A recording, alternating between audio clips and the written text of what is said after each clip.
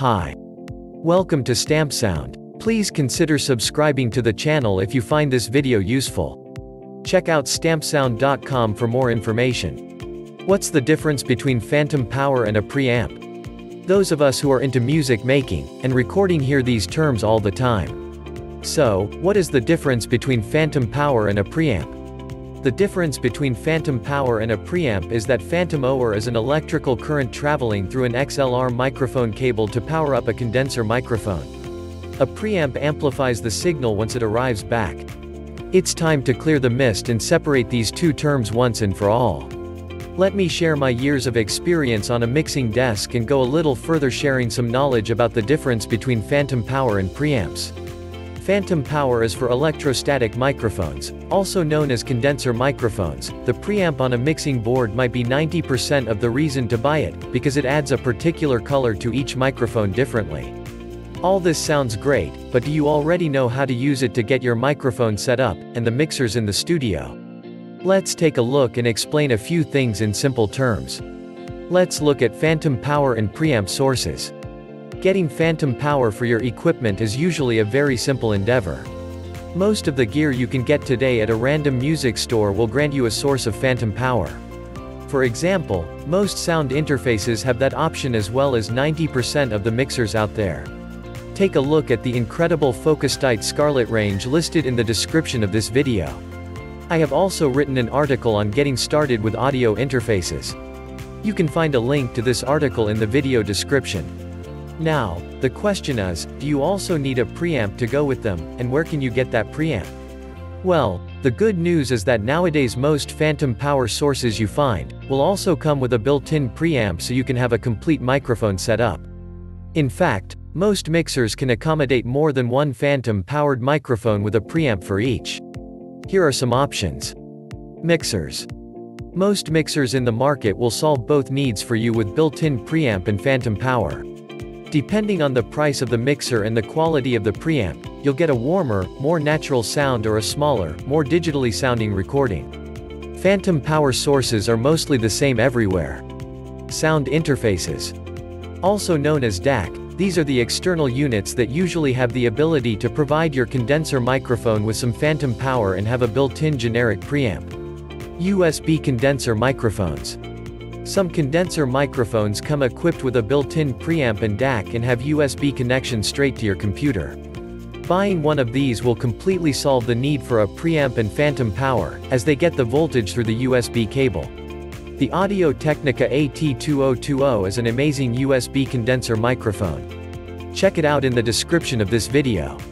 This being said, it is true that the more you invest in your preamp, the better the audio quality you'll get. I have written an article called, "Can You Record Vocals Without a Preamp?" You can check it out at stampsound.com. In fact, sound quality is the result of a chain of elements that is only as strong as its weakest link.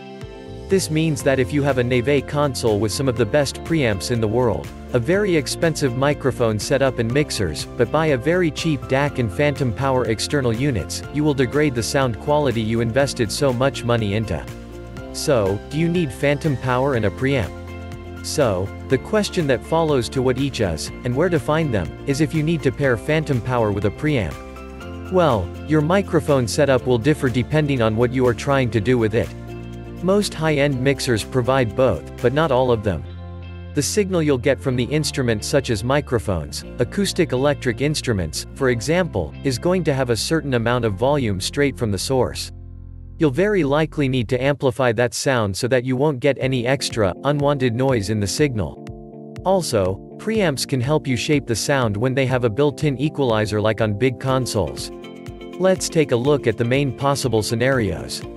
Check out my article I've written called, "Can You Record Vocals Without an Audio Interface?" You can find it on stampsound.com. Condenser microphones need phantom power to operate.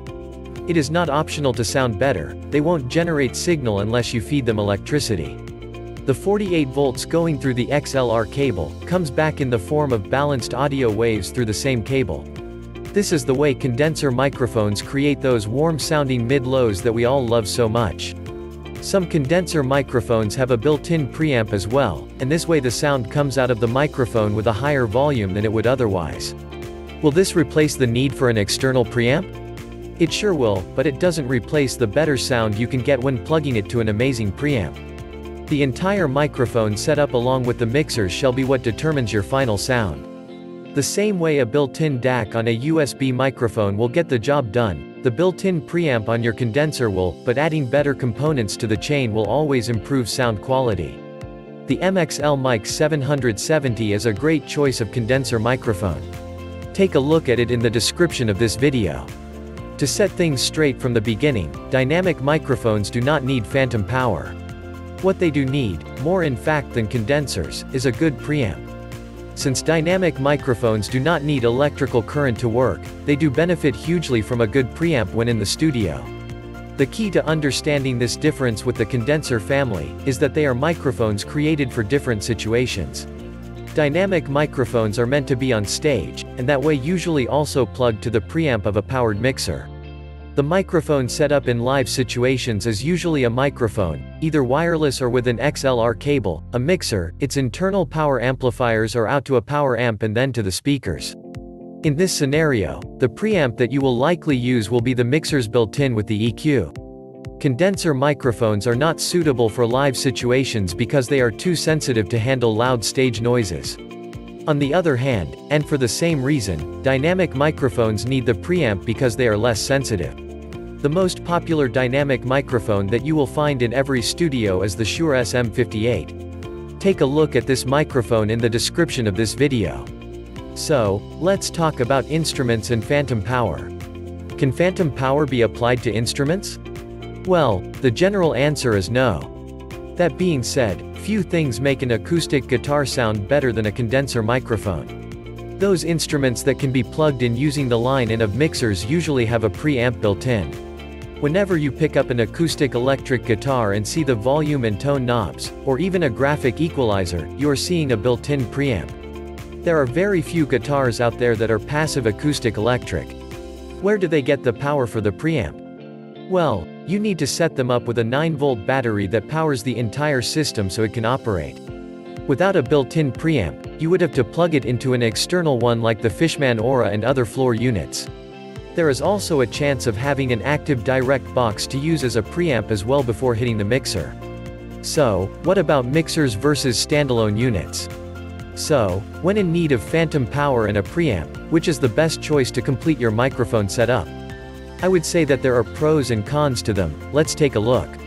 Mixer. A mixer or a sound interface with built-in preamps and phantom power can be a great solution. Depending on how much you spend on a mixer, will determine the results you will get.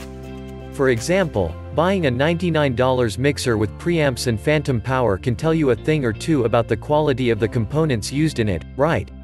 With a mixer, you definitely get what you pay for. Standalone units.